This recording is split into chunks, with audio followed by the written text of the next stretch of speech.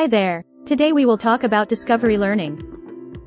Discovery learning is an inquiry-based instructional approach in which the learners builds new knowledge from prior knowledge and active experience. With this method, students actively participate instead of passively receiving knowledge. Discovery learning is an active or hands-on style of learning introduced in 1960s by one of the founders on constructivist theory, Jerome Bruner. Bruner emphasized that we should be learning by doing.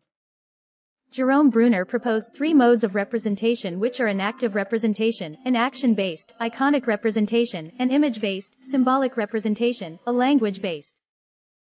For Bruner, we learn first through an active representation. This mode is used within the first year of life. Thinking is based entirely on physical actions and infants learn by doing. It involves encoding physical action-based information and storing it in our memory. This happens in hands-on experiences, ideally with real-world applications. For example, to divide 4 by 2, two students learn to cut a cake into 4 slides, so that each can eat one now and bring one home later. Step 2 is iconic representation.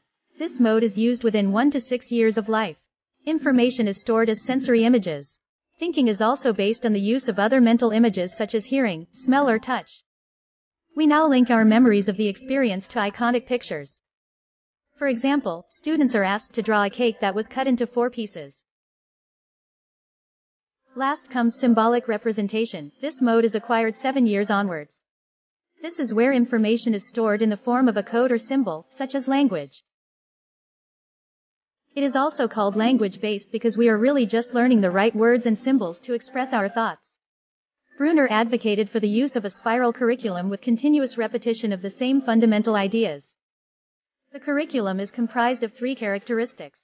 First, students revisit the same topic at regular intervals. Second, the complexity of the topic increases with each revisit.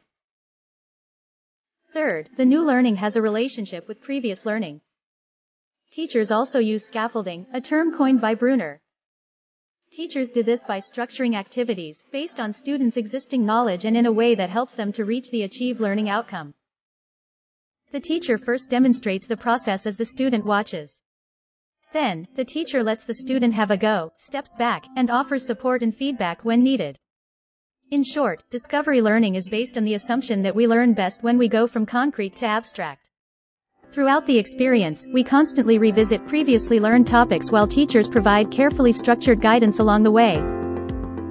What do you think about Bruner's discovery learning? Is this how you learn in your studies? I hope you learned something. Thank you.